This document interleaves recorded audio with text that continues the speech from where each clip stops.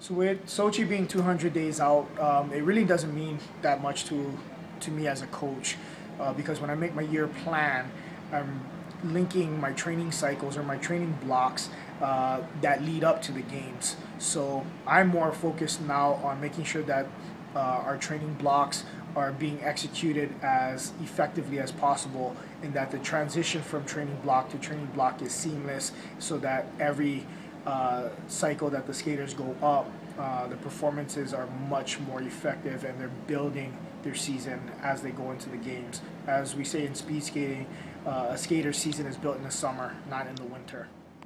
Well, we don't really keep track of the calendar 100 days out, 200 days out so much. So we have different checkpoints that we're focusing on. Event in August, the Fall World Cup Trials, be first. And then we look at the whole sets of World Cups and then Olympic trials. So those are kind of more the checkpoints that we focus on.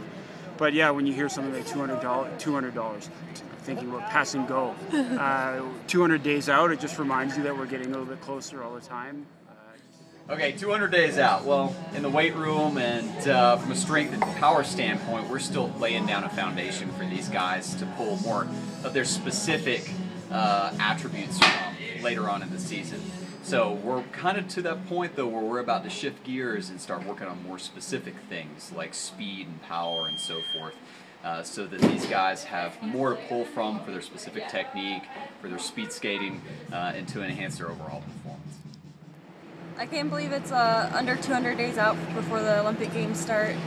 I'm not really focused too much on the games right now. We have fall trials coming up in almost 4 weeks now.